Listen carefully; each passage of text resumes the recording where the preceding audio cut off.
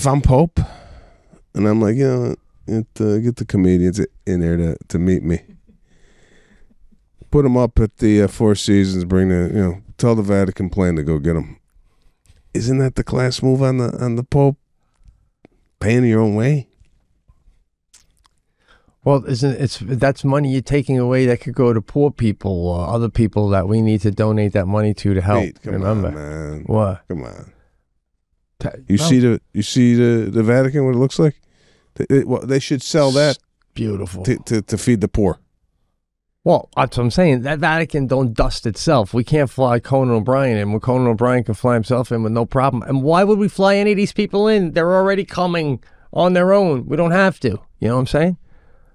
Do you even ask if you get an invite from the Pope on the phone call? Do you go airfare included? Do you even ask? Do you even ask? Well, you ask your manager to ask, right? You go find out if the Vatican's covering my flight. You know? No. Do you think that gets back to the Pope if the manager did ask and the Pope's right hand goes, just so you know, Pete Correale's manager asked if there was airfare included. Do you think that negates your invite if it gets back to the Pope? No. I think. But, well, listen, this guy, who do you think he even knew out of all those guys? I mean, like Chris Rock. I mean, I'm not saying that some of them are more famous than others, but like, how much TV does the Pope watch? Whose hand could the Pope shake and be like, oh my God, I can't believe I'm meeting you? Anybody? Does he feel that way about anybody? This guy was a bouncer at a bar. It's not like this guy. The Pope was? Yeah. This guy was a bouncer at a nightclub. What? Look it up.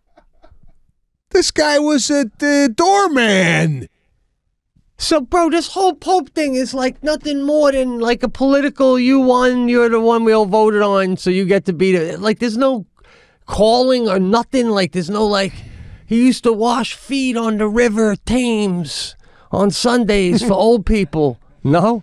Just holy. Well, then what does it matter? Then it's just it's not like you're meeting God's secretary or something.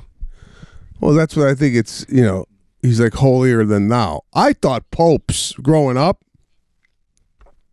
were like groomed. It was almost like you were born into a religious family and he's 4 or 5 years old and the family starts talking, make a good pope. Like I thought, wow. It was almost similar to like an athlete. You start looking at a kid, at 7 years old going, hey, he's got an arm on him. I thought that was the way the Pope was kind of groomed going, geez, okay, this guy's got a charisma. He loves to get out in front of people and spread the word. I kind of thought it was what you were saying, but I thought it was honestly a step further. I thought it was more like you had to be like a pope, you had to be a priest in some little village or some shit, and like a couple of miracles are coming out of your thing. Like fucking lady was paralyzed. He did the cross. She's working at the fucking supermarket now. Another lady was blind. She's hunting now. She can see. So they go visit you, and then they make a decision. We feel it. We feel it off you. You're the one. You're the one. It's not like grooming them like, keep doing your workouts and you could be pope someday. It's a calling, bro. It's like they find like a miracle worker. This guy is taking fucking IDs at the disco. Oh, did we his early 20s? He was a nightclub bouncer in Buenos Aires.